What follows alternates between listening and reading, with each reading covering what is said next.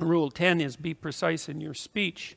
And that's an observation, I would say, that's a variant of a New Testament injunction, which is knock and the door will open, and ask and you will receive, which is a very strange theory, let's say, but which I would say is far more in accordance with what we know about the psychology of perception, let's say, than you might imagine, because it is the case that you don't get what you don't aim at.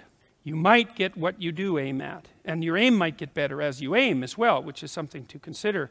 You wake up in the morning and you have a landscape of possibilities that lay themselves open to you, and you make choices between those possibilities and determine in consequence how the world is going to manifest itself. So you confront a field of potential. That's a good way of thinking about it. And through your choices you determine which elements of that potential are going to concretize themselves into the real world. And you are very unhappy with yourself if you don't do that properly, and you're very unhappy with other people if they don't do that properly, and you're very unhappy with other people if they don't treat you like that's what you're like.